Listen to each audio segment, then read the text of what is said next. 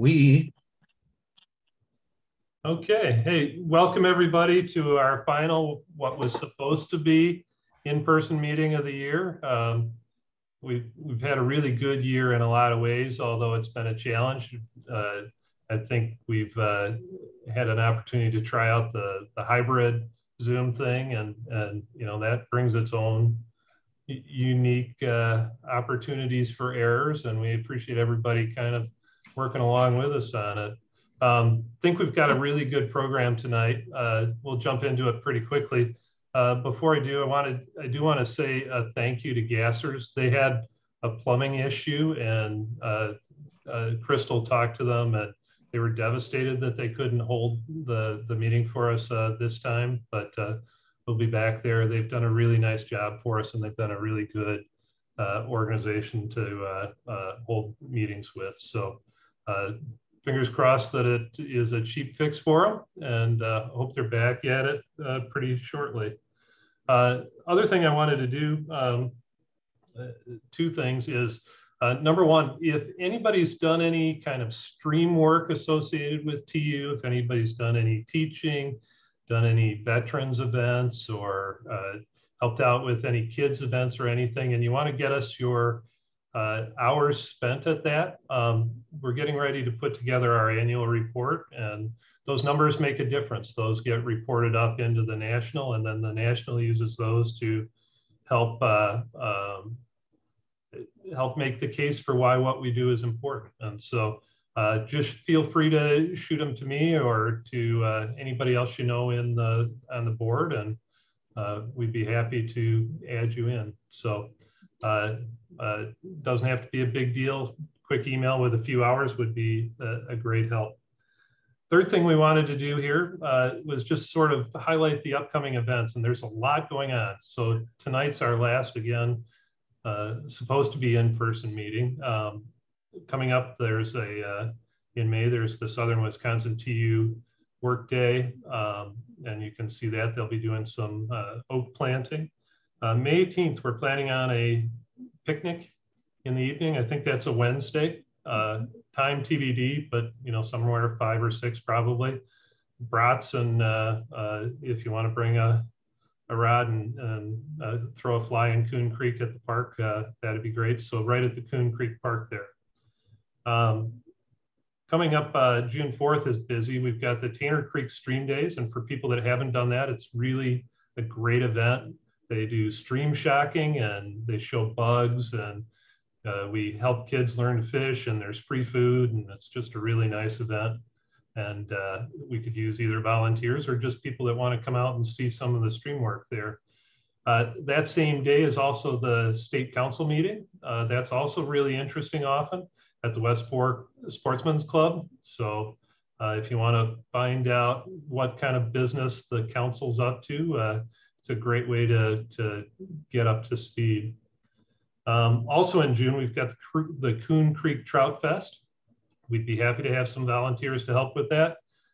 We dump a whole load of fish into Coon Creek there, and bring a bunch of spinning rods for the kids with hooks and worms and bobbers, and they catch big fish and have a great time. It's a ton of fun as well.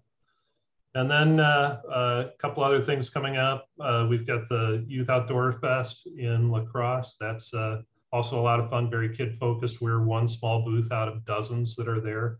So all kinds of neat things going on. And then in August, we're planning on doing another Stream Girl event. The quiz were integral to getting that started for us. And it was a really neat thing last year. Completely exhausting. We could absolutely use volunteers to help out with it, but more to come on that. Watch the website and Facebook for that. Crystal, did I miss anything? No, I think you did a fantastic job. Thank you. That's a miracle. So in that case, unless there are questions, I'm going to hand it over to Crystal, and she'll do a quick intro for Jason, whom I think most of us know well, and we'll get started with the real meat of the program. And I'm going to stop sharing so you can see what they've got going on. Well, I'm glad you're all here tonight. Please join me in welcoming Dr. Jason Freund, who's not only the VP of Coulee Region Trout Unlimited, but he's also a biologist at the UW La Crosse. He has a BS degree in biology, an MS and a PhD in forest resources, science, wildlife, and fishing ecology, as well as management. So his talk tonight is going to include science, bugs, flies, and maybe we can get him to give us a few tips on fishing the Driftless this spring. Welcome, Jason.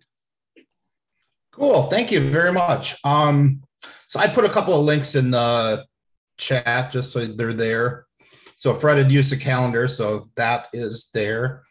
And then I had this website blog thing I started with COVID and been keeping up since COVID. So if you're interested in checking out, some of this comes right from that. So I'll allude to a few of those posts about where things are. And if you want to send me an email, there's my email.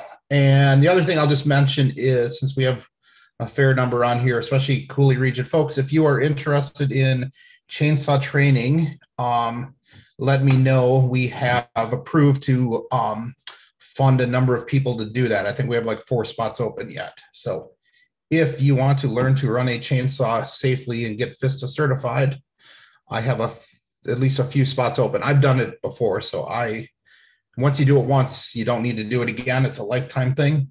So that I think is kind of a cool opportunity. So anyway, I'm going to share screen and get started. Y'all can see that, I assume? Okay, I see a head nod. Okay, so I am a little biased here, but I don't think there's anything better than spring in the Driftless. This spring notwithstanding, this has been a crap show, but we will eventually have nice days again. So ruined. Spring break, we hit that 70-degree day on Wednesday in the middle of our spring break. I caught probably 50 fish in about 2.5 hours, and it was crazy. And I haven't had a day like that since, and I haven't been able to get out since then. So anyway, here is the so a link to the blog. I know you probably can't link to it through your thing, but it's also in the chat. And then here are some of the posts that I kind of used to put some of this together, and things about the hatches of the Driftless and flies that I like. Kind of a cool, I don't know, I've got a lot of traction at one point in time, this idea about just how far the Driftless has come, how degraded it was at one point in time. And I think that's kind of a big thing that a lot of us don't understand. And then the greatest fly that's ever been made, I think the CDC and elk, it is something I use an awful lot. So that's kind of what I have there. And then just kind of remind myself, the whole COVID thing is where this all kind of came from. This whole blog thing, just a way to waste some time during COVID. So what I'm going to do is I'll talk a little bit about a bit of ecology, just a bit of background stuff. And I don't know, I feel like I need to share a little ecology stuff since that's what I do. Talk a little bit about April. So this is the American Granum. This is probably, I think, the best hatch that we have in the Driftless. I'll talk about that a little bit and a few others. Talk about May, where we start getting into the sulfurs.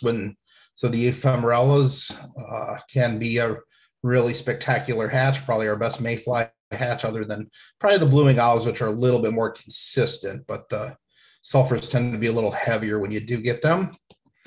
And then June, where we start kind of transitioning into the terrestrial fishing a little bit, but also we get a pretty good hydrocyte caddis. So the net spinning caddis, I'll talk a little bit about that. They are hatching in end of May into June, and they can be really spectacular.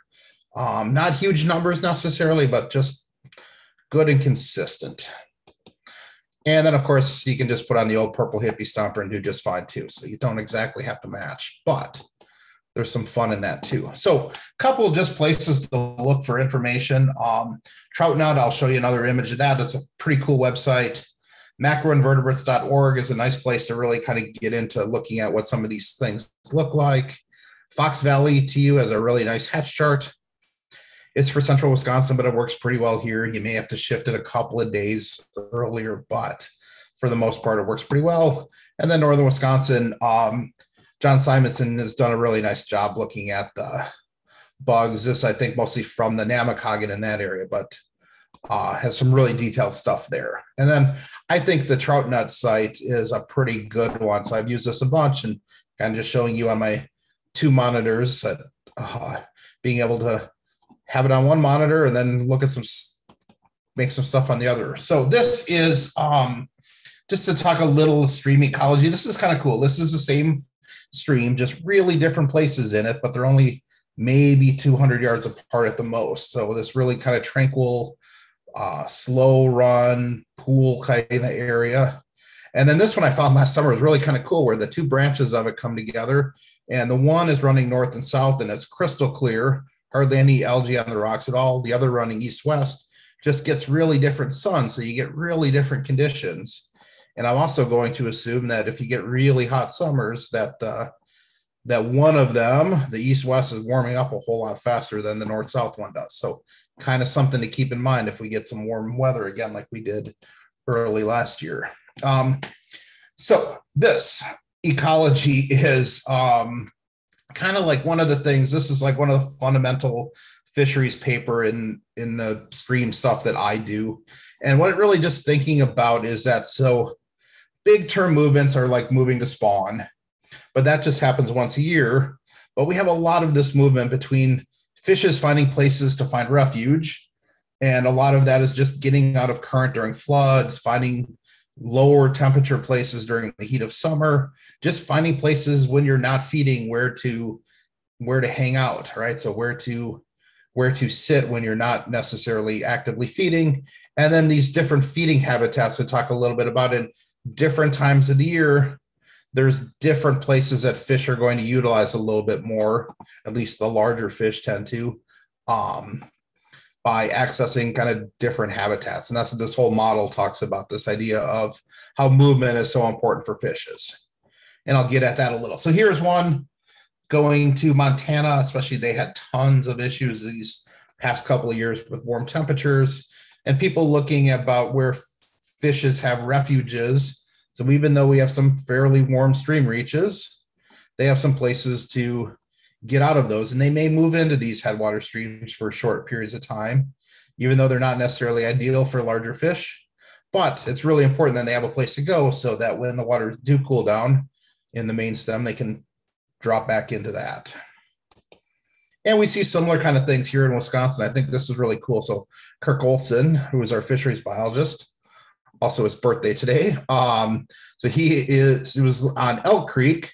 So they're just into Vernon County, sampled a fish in 2019 and in October of 2019, so late in the year, and recaptured it about a year and a half, almost 2 later in Warner Creek, over 30 miles away. So I think that's just kind of cool to think about how these fishes move through these systems in some cases, and how, this having lots of streams that are in good shape is really important. So they can make those sort of movements that they on occasion will do.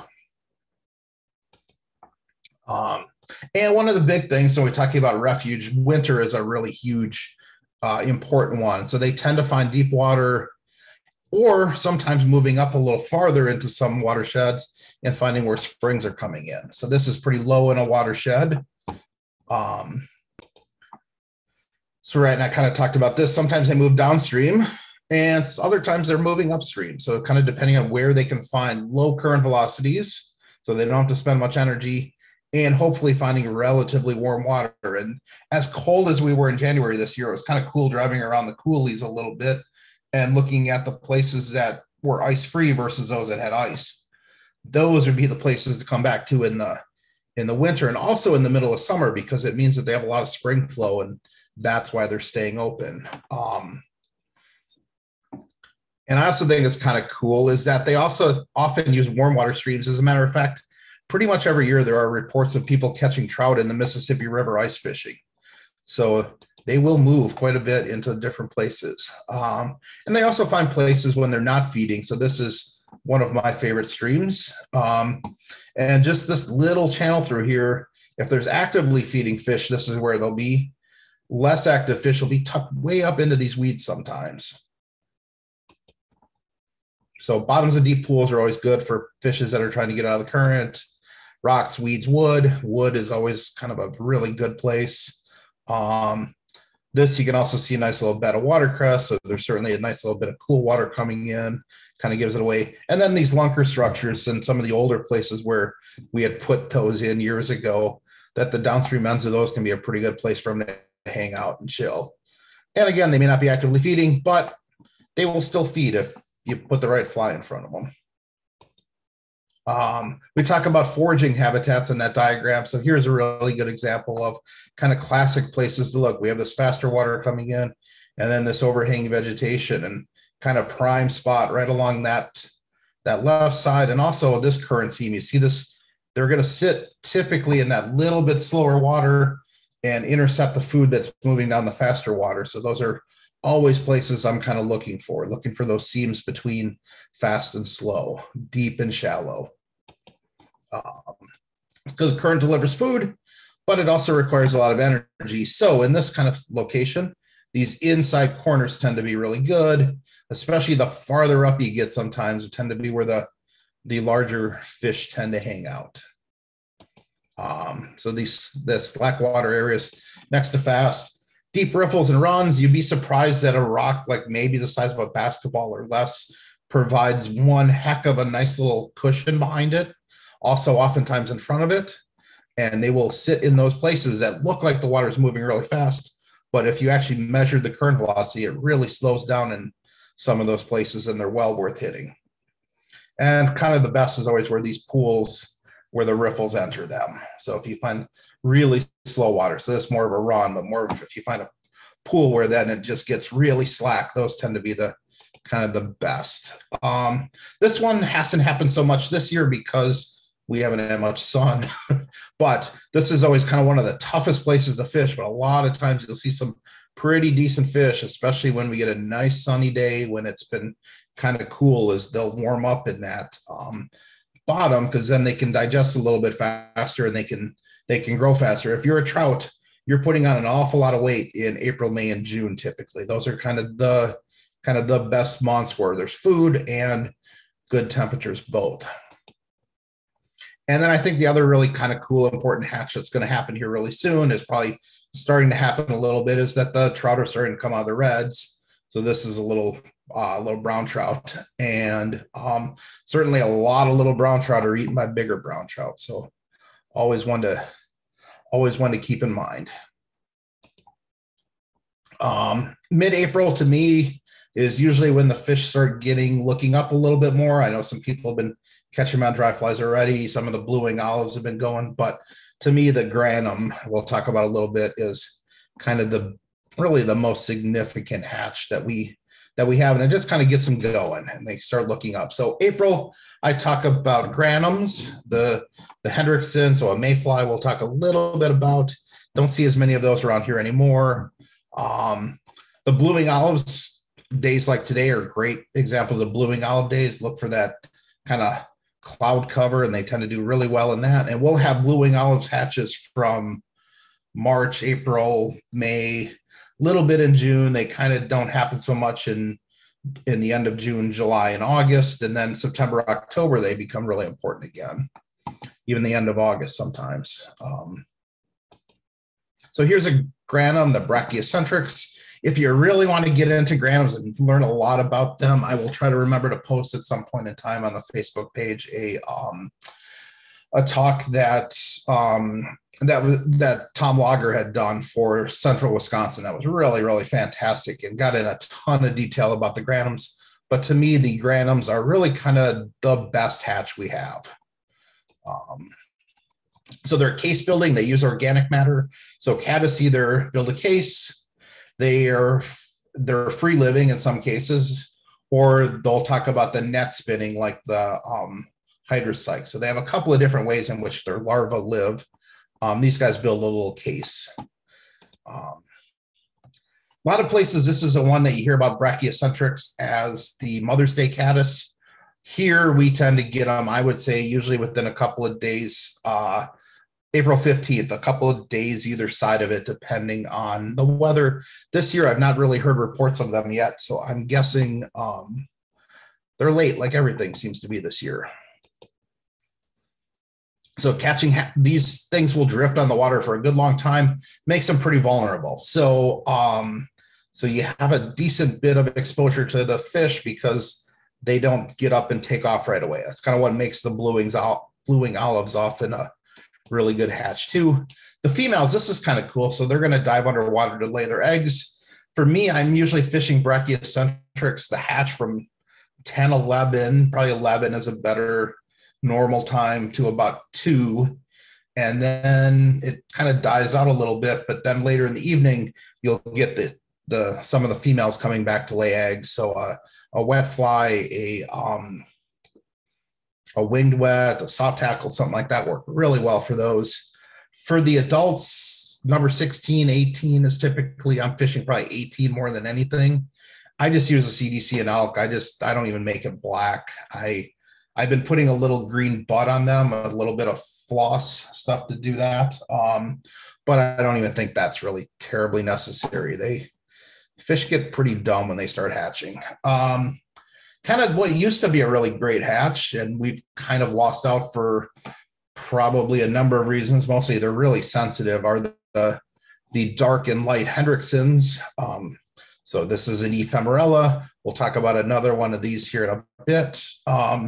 These are kind of late April. This always used to be kind of the hatch that we had between the seasons back when they had that week of closure before they opened up the frying pan season, as some people call it. Really intolerant to pollution. They're declining in the Driftless. I've not experienced a hatch in some time. So if you find one, let me know. They're pretty sensitive to organic pollution in particular. And I think we're just seeing some changes that are happening with our bugs. And these are kind of one of the casualties of that, it seems. And then blueing olives are the other kind of mayfly that we're getting a bunch of right now. They're a hardy little mayfly. So these tons of the different species that we call blueing olives is kind of a generic term for not just even beta species, but even a couple others. But I'm fishing more than anything a number 18. It's kind of like as a pretty reasonable size. They're not even necessarily all that olive. Overcast skies. So these guys, a little bit of drizzle, overcast skies. Basically, the times that you don't find them are big, bright blue skies. And then I think we probably overlook more than we should is that there's this huge hatch of trout fry. We have a ton of trout in our stream, so we have a ton of these things coming out of their reds. They're probably starting here really soon if they're not already some of them out.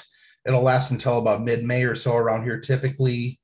From there, they're going to start out as maybe 3/4 of an inch or something like that, but they're going to fairly quickly. They can put on a lot of growth in a short period of time. In just a month or two, they'll be 3 to 4 inches already.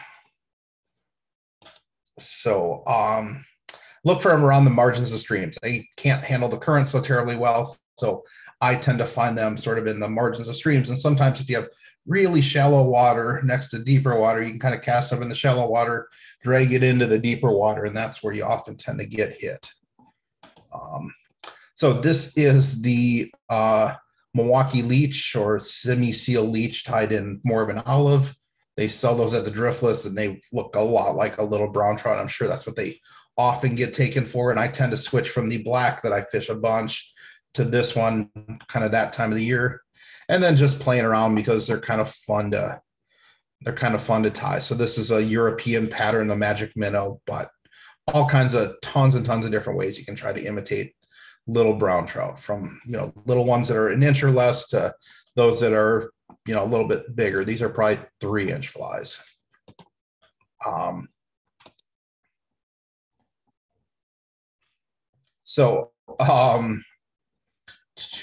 Just looking at the chat real quick, saw something in there. The granums are kind of the most significant one. So I put them as 14, 16 here. I would even go to 18, probably more than anything. Some of the others, though, that we see are, the hydrocycle. So we don't get them in the kind of numbers at once, but we get them, first of all, probably about a 14 is the most common size.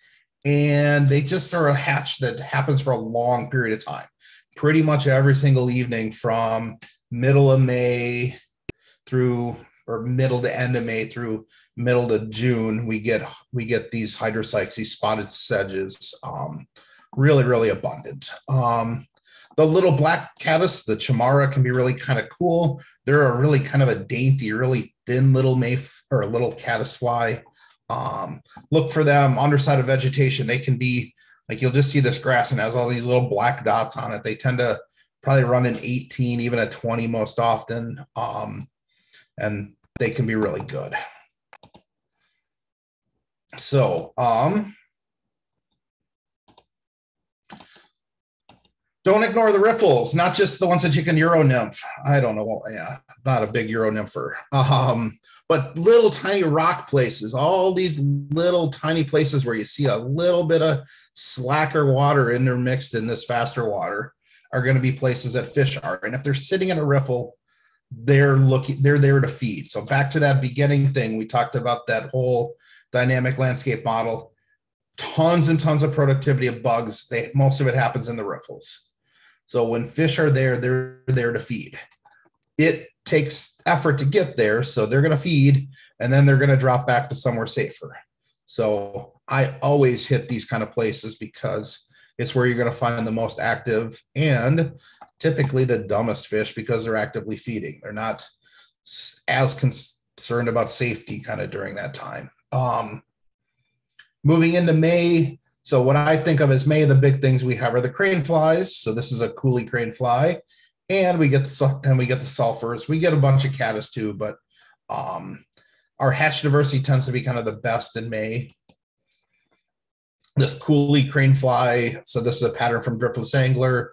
You can tie all kinds of different things, but it's that kind of gangly looking legs. So in, other places I talk about, like in the UK, it's a daddy long legs fly that imitates them. We get the sulfur, the Ephemerella dorothea, and maybe other species. The ephemerellas are kind of a mess taxonomically. And we get the hydrocycles. So those net spinning caddis, those kind of grayish caddis are really a great one. So there is, I was hoping Duke would be here. There's him catching a fish. May is probably my favorite month. If I had to pick, like in the Driftless, a time to fish, and I got a month, it would be May 10 to June 10 would probably be kind of the time that I would try to get out as much as I can. So crane flies, this is what we tend to think of as a crane fly, is the larvas, that big, huge, you've maybe seen those before. They'll be an inch, almost 2 inches, 1.75 inches. Those aren't the ones that we're imitating. We're imitating much, much smaller. This is a Tapula is the genus. These are the ones that you find around your house and somebody's like, oh, look at that huge mosquito, or mosquito on steroids. It's not a mosquito, it's a crane fly. And they're kind of closely related, but not at all, not the same. What's awesome about crane flies is they hatch really nice times of the day. Middle of the day, mid-afternoon. It's mostly the egg-laying adults that we're imitating, so they will come back and lay their eggs. They tend to kind of crawl out, so we don't experience that kind of hatch so much. But we get a whole bunch of egg layers. And I wrote a post on this if you're really interested in learning way more than you want to know about crane flies, because I did. Most of them that we're imitating are this Antocha, a bunch of different species. The Jeff Dimmick at the UW Stevens Point, their entomology lab, figures we have about 20 different genera. So that's a lot of different genera, and probably even more species than that we're seeing as crane flies in streams. And then here's just kind of an oversized soft hackle that is just an orange. Oranges and yellows are usually what most of these crane flies are. 14s, 16s, 18s, somewhere in there. 16 if I had one size to go with. This is a cool little fly, the brush hog. It is a simple little thing. This is kind of a version I tied with scraps. but it's a nymph hook, a bead, get it down. Black thread. The tail, I don't put them on because the larvae don't have them on. So if I'm trying to imitate them more, if I'm trying to imitate cranefly more specifically, I don't bother. And then a little hare's ear and mix in a little purple. I don't know why, but you can't kind of pick it on this one so much, but there's a little purple in there, and that really seems to work. And then purple and black ice stub, and this is more black than purple, but there's something about that color on these that just really works. And here's a more recent version of what they sell at the fly shop, which is pretty similar. A little purple in it. Here it's got the tails, and looks like it's got a little CDC as kind of the collar, but a little light then dark, and a little bit of purple. And for whatever reason, that tends to do it. The sulfurs, so probably mostly Dorothea is what we have. These can be a really, really good hatch. I don't think I've seen them in the numbers we used to. This used to be our best hatch, I think. They've since declined in my experience, at least a little bit. Tends to be an evening hatch, right? So one of the common names for Dorotheas are pale evening duns. So they, a lot of times I'm fishing these from, so when we have those longest days of the year, or near the longest days of the year, staying light till 8:45 or so, I'm fishing from 7 till 9, or something like that.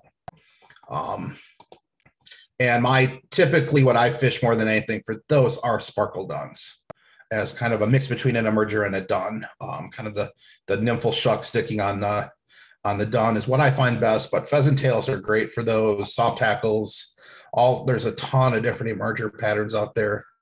I just have a thing for the sparkle dun. It's a great, simple little fly.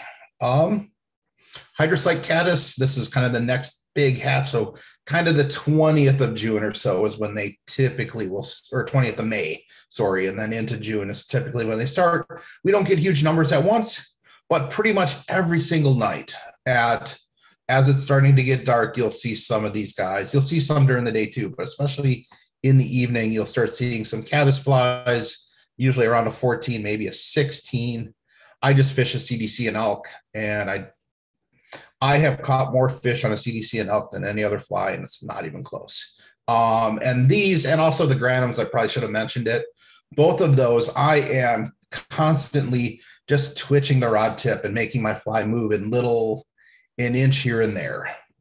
So not big, huge moves because they're little insects or relatively little insects, but these little jumps really seem to do it, and the hits are awesome.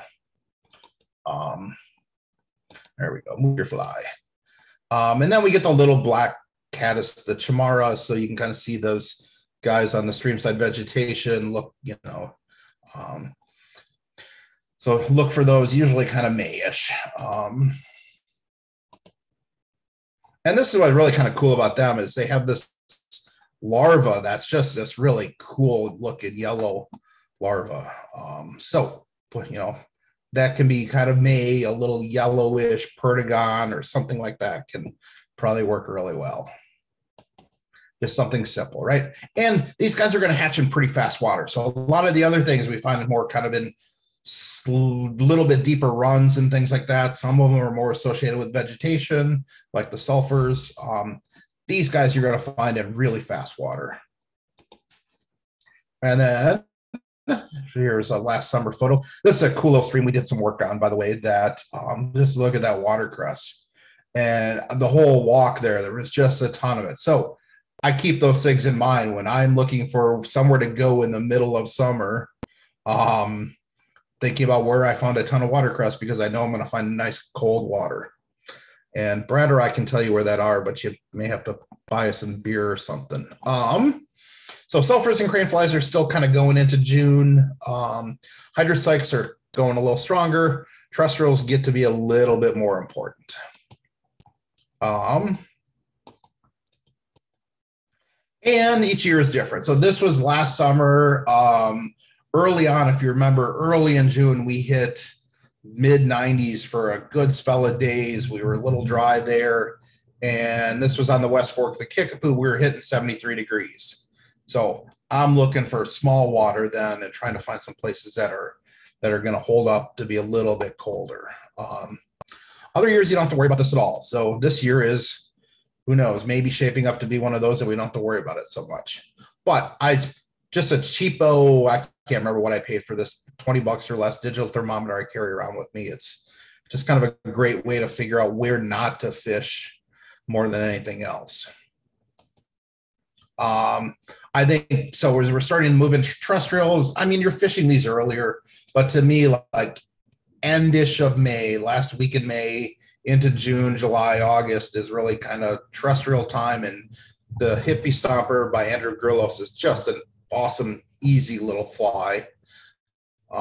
Or buy them at the Driftless Angler. But just works incredibly well. It's like it to me is a terrestrial just perfectly built for our streams. It's kind of a scaled down, not one of these big, Chernobyl hoppers that are 3 inches long, but something much more reasonable for our smaller streams. And this was him tying at the Bad Axe Country Club a couple years ago. And then this is a fly that I tie. This is kind of a takeoff on the Wendelberg cricket. Just a simple little kind of, I just use some awesome possum dubbing, a little bit of turkey, although this one I can tell is one I tied with some web wing or whatever, wing web stuff. Rubber legs are essential. Round rubber legs are better than any others that I found. And then just a little bit of foam so you can see it better. This thing's going to float really low. So this Hippie Stomper is going to float through anything, even the fastest riffles and stuff like that. This guy is going to be for much more like big, slow pools and things like that. I do really well on that simple little fly. I call it a cricket. It probably is just as much a beetle as anything else. So when it's really hot like it was last year, look for small water. So this is my friend Mike. We're fishing a well-known brook trout stream, let's just say, because it was pretty darn hot early last year. So this is where we found some refuge. And then kind of last, just to talk a little bit about where to fish. So Kirk did this for me for something else.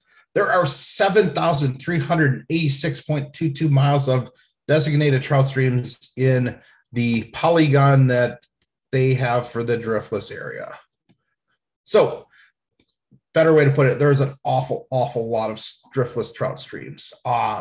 You will run out of time before you run into all of them. So there's just a ton of places, and you kind of look at the diversity. So here we are, kind of the West Fork watershed, the Kickapoo River watershed coming together, the Coulee systems over here, Mormon Coulee just above it, getting down into the Bad Axes, the north and south, all these rivers that drain into so Richland County, the Pine and the Willow and Bear and all of those. And then you get down south of the river. I hardly ever make it south of the river anymore, I'll be honest, because why would I drive from La Crosse here all the way down here when if I drew a circle, I've got, probably a couple thousand miles of stream. So I just did this for fun, did this on the Wisconsin Trout Tool, great resource if you've never used it. You can find it on the DNR website if you just search Wisconsin DNR Trout Tool or something like that. But I started in Viroqua and I drew a line that was 30 miles and then figured out that, in that area, just look at how many streams. If you're willing to drive 30, what I call crow miles, so 30 miles as a crow flies from Viroqua, it gets you to Iowa, it gets you to Minnesota, and it covers an awful lot of the best streams in Wisconsin. So those are some of my favorite streams, just to kind of share those with you.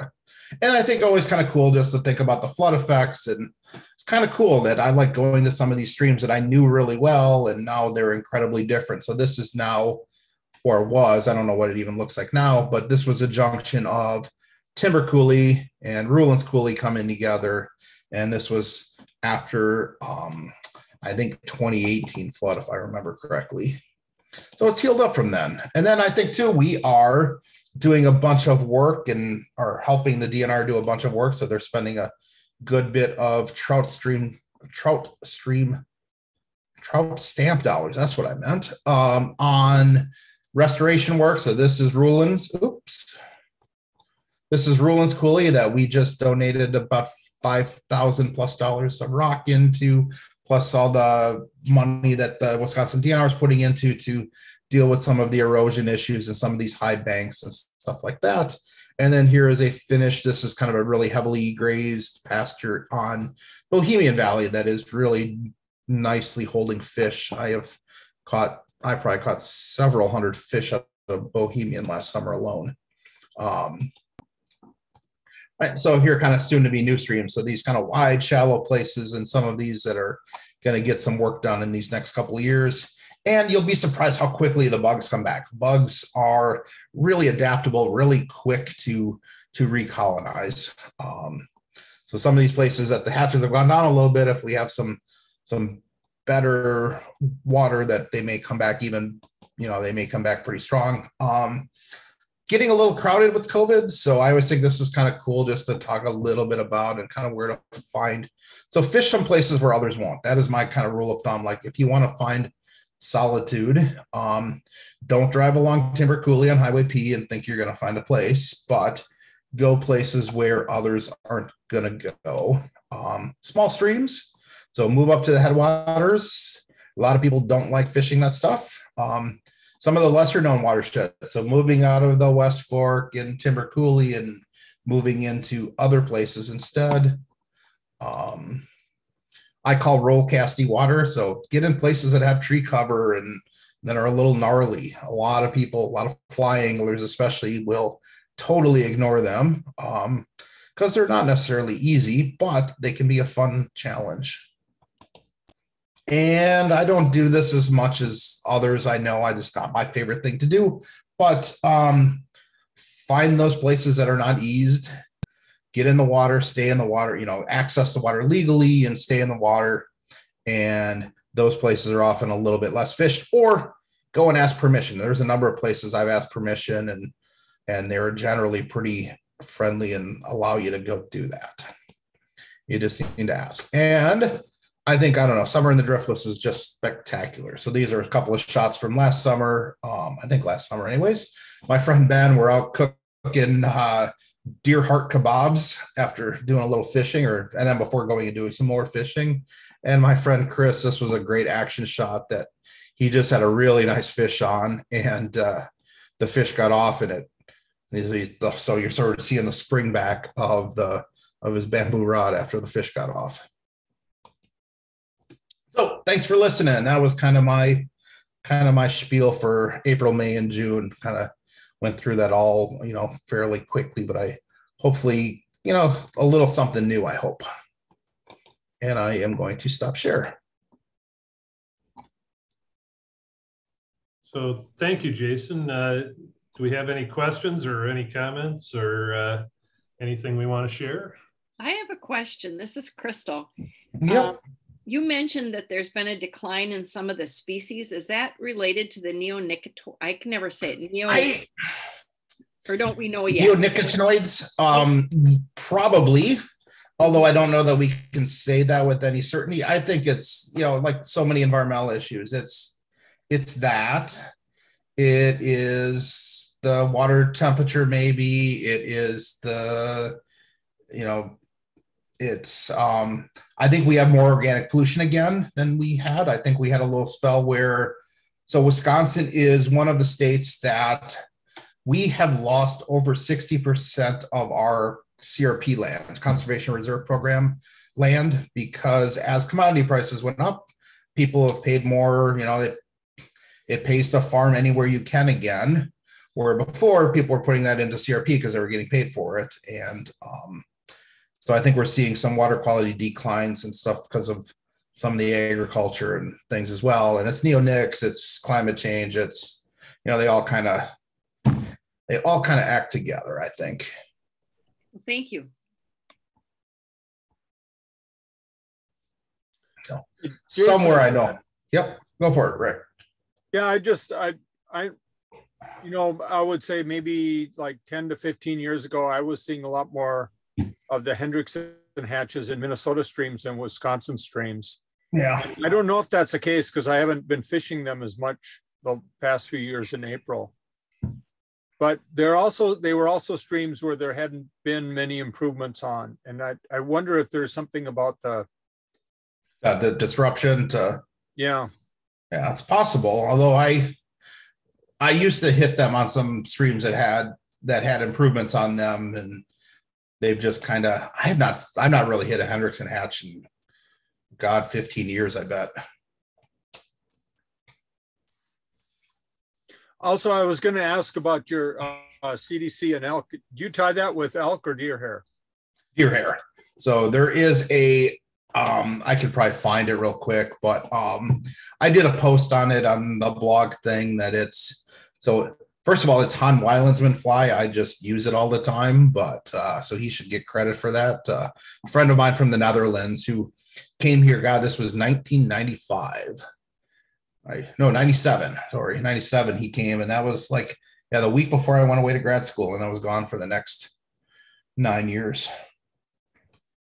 No, awesome killer fly. Yep, deer hair. As a matter of fact, I just got another nice piece of it. So, okay, blue ribbon flies in West Yellowstone there is nowhere better to find really, really good deer hair for that. Well, I use that fly all the time, and I tie it with deer. And I was just wondering if you. Yeah. That's what the original is, deer hair as well. Hans's version. He just kind of the ode to the elk hair caddis. So. Right. That's why it got that name.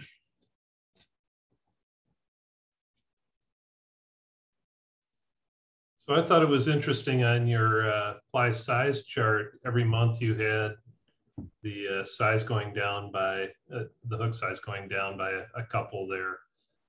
I thought that was an interesting pattern.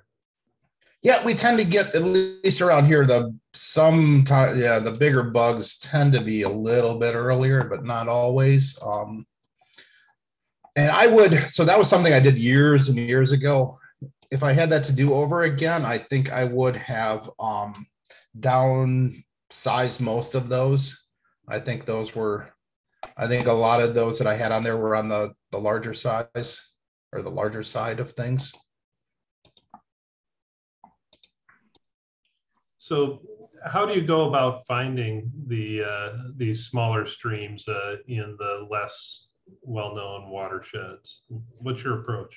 I have not used it yet much, but I just started the 7-day thing to trout routes. But honestly, what I use most of the time is the regs book and the Wisconsin trout tool that somebody linked earlier, and just give it a try. If it doesn't work, it doesn't work. But I think we are sometimes afraid to fail, and sometimes we learn a whole lot by going somewhere that we don't know, and maybe hit a home run, maybe you strike out, but at least you took a swing at it. How deep are some of those smaller streams that would have fish in it? Good question. So a lot of them you will still hit holes that are, mid, around here. I think if you find anything that's mid thigh, that's deep, and that's pretty deep in one of our streams. And if you're getting even fully knee high is totally deep enough to hold trout. If it just has a few places like that, I mean, that's deep enough for them to get away from predators pretty well and stuff. So. Okay, thanks. Yep.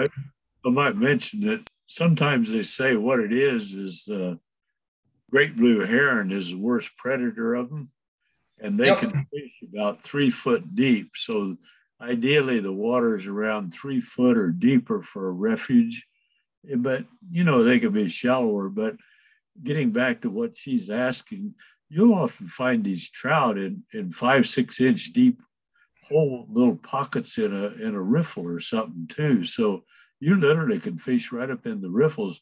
I know one place I'm thinking of is about 10 inches wide and about 2 feet long, and about 7 inches of water in it.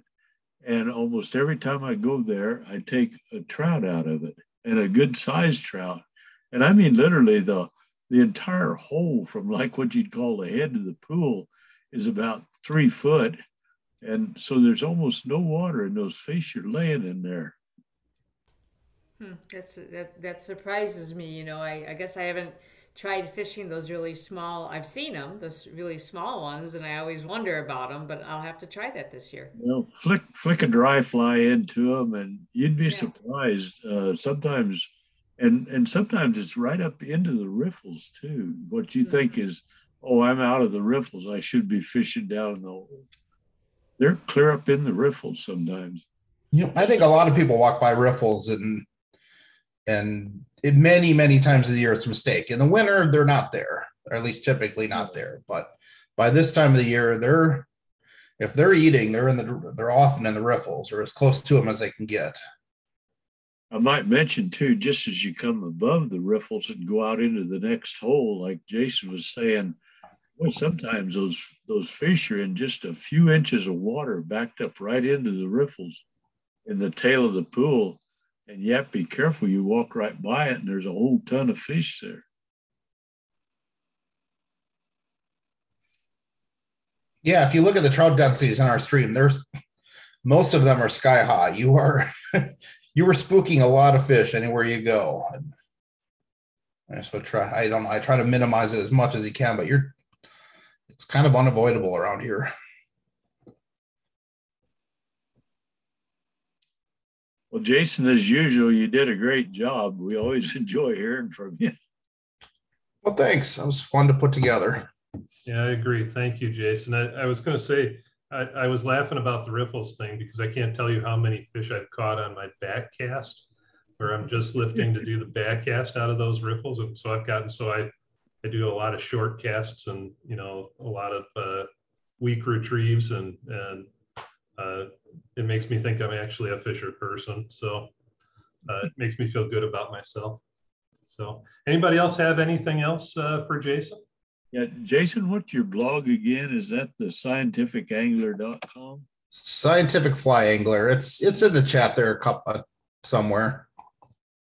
Yeah, I think you had it up earlier there. I don't know if it's in the chat. You had some really nice art, you know, written pieces in there, Jason. It's been fantastic. It was funny. This last week, I wrote a post about bluegill sex. Mm-hmm. And it's just really kind of cool and interesting. And somebody must have put that on Facebook and it picked up. And it was, I had 1,000+ reads in the last 2 days on one post, which was kind of funny. So. Yeah, it's in the chat. I see it now, Jason. Yeah, I just put it in there again. I'm going to stop recording. We can just chat instead. So thank you very much.